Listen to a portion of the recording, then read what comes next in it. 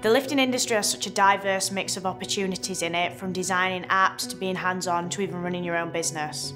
You may be aware of movies like James Bond or Harry Potter.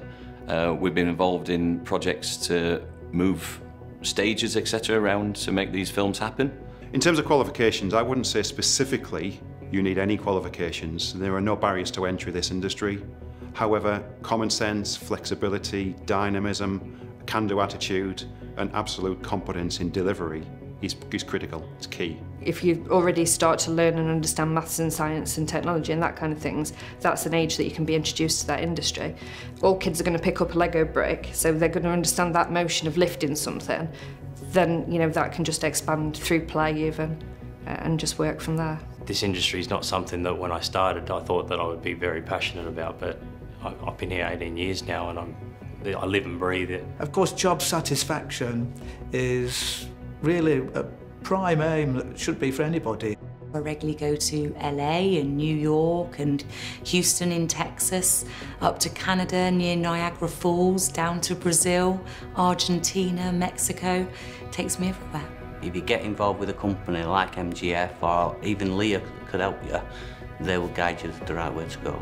The lifting industry is for everyone. It's not just inspecting a chain. I'm 20 years old and I'm running 2 lifting businesses. And there's a lot of cool things going on in different areas, different technologies being used, virtual reality for training. We've utilized virtual reality technology, taking it from a gaming system and putting it into real-life training. Students put on a headset and all of a sudden they're in the cab of a crane. And they're learning how to make a lift, respond to trouble, all within the safety of a classroom. And when they get ready to go and get a job, they're fully trained up and know what to do with a real live crane. We at AG Cranes have invested in a 4K drone, and we're now filming cranes with a drone. Every time you step out of a hotel room, every time you step off a train, look around you. There's elevators, there's buildings, there's construction going on. You get on board a ferry, there's lifting operations going on. It's all around us, and without lifting, the world simply doesn't go round. To create a new product, you have to think about the problems that people have, in this case around lifting, and then you might sketch some ideas, you might use CAD or computer-aided design, you build models, we use 3D printing to build these models, and then you'd be working up to building the full-scale thing, and the best part, which is full-scale testing, so you're actually trying to destroy the thing that you've made to see if it stands up to your calculations and your design and your thoughts. It's a very cool thing. So I'd say the coolest project I'm working on right now is the current submarines that we're building. So it's called the Astute, and it's up to 90 metres long and 30 metres high, and it can hold up to 100 people at any one time. And the beauty of it is it's got a nuclear reactor, so it can sail around the world without being refueled and coming up for air. We support and check the structures that launch rockets from the Woomera rocket range in the outback in South Australia. Most exciting project Reed Lifting has been involved with is sponsoring the Bloodhound project. The Bloodhound project is looking to break the land speed record of over 500 miles an hour. The lifts that we generally tended to do went up to 70 tonnes, so say that's about 50 Range Rovers, for example.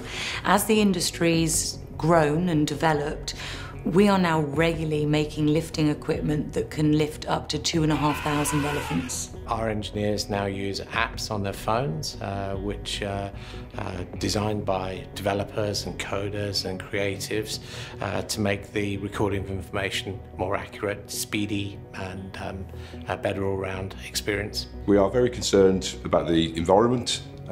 As a group, we are very interested in developing opportunities with renewable energy and sustainable options for the future as we transition from fossil fuel, oil, gas, petrol for your cars, to electric cars and different technology. This industry needs to modernise, it needs to refresh, it needs to go live on social media, it needs to innovate, it needs the coding of the clever individuals to start planning things, logistics, advanced planning, reciprocal orders, what's going to happen with the seasonality.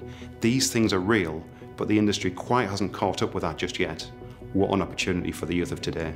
sometimes, you know, when you stop and look up and look around, you may think to yourself, hey, where else is this involved with? So this industry has a huge amount to offer people that isn't just about mechanical engineering and sitting and drafting and developing mechanical machines for lifting. It's much, much broader.